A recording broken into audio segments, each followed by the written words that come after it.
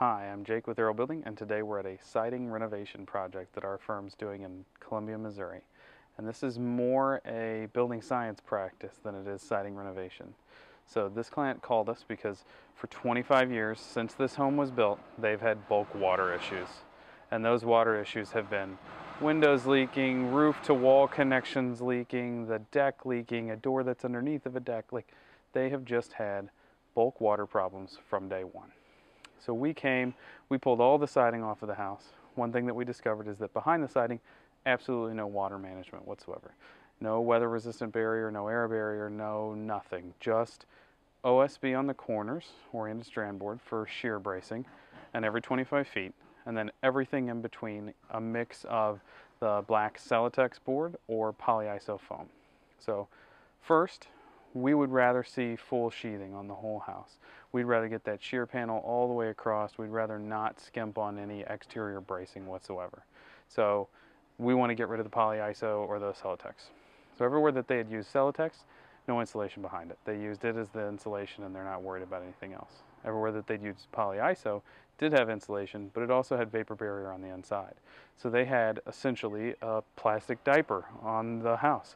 On the framing and the insulation, because they had non-vapor permeable on one side and non-vapor permeable on the other side. So we want to go ahead and eliminate that. So what we've done is we've added OSB onto the outside, which is vapor permeable, and then we've added this product. This is from Proseco. This orange stuff, the red stuff, and the pink stuff that you can't see that's covered up is all from Proseco. It's a Cat 5 and Fast Flash. So it's all the Fast Flash family. So the seam treatment on every sheet of OSB and every nail head gets a joint and seam treatment. It's in a sausage tube, squeezed out, troweled in place. All of our openings get that when we make directional changes, and then our openings get treated with the red product that you can still see here that we haven't covered up yet. It's called Fast Flash. And so we'll take out every single window, slope the sill so that it comes to the outside, so that if this window ever does leak, the water has to come out. We add a back dam in the back, and then everything gets fast flashed, and so there's a lower area in each window that's completely waterproof. Then the windows get installed, set in fast flash on 3 sides. It's open on the bottom. If it ever leaks, we don't have any problems. After the joints and nail heads are filled and the windows are all prepped, we come back and roll on this Cat 5. And what we like about this product is, if you check it with the mill gauge, everything from that point on is just waterproof.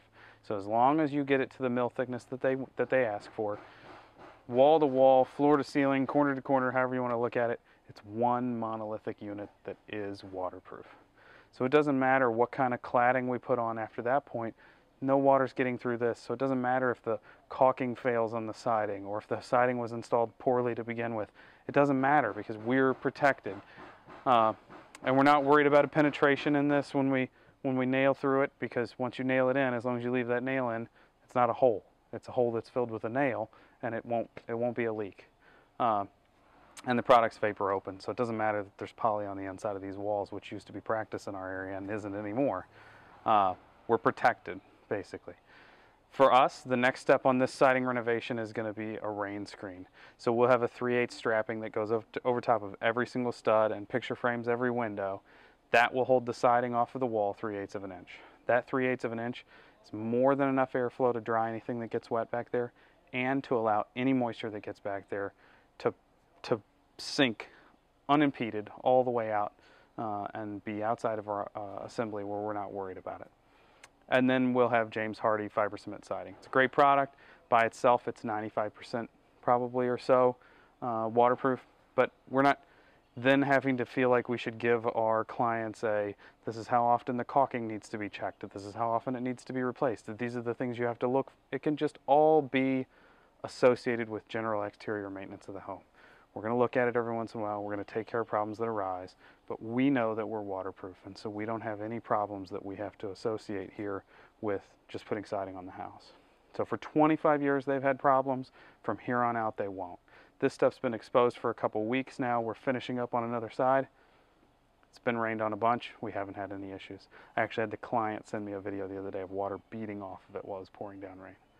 So I think this is the perfect system for it. It's a renovation. There's OSB already in place. Let's use Proseco's Cat 5 and Fast Flash. Let's have a waterproof assembly. Let's rain screen it so that that assembly is never even challenged.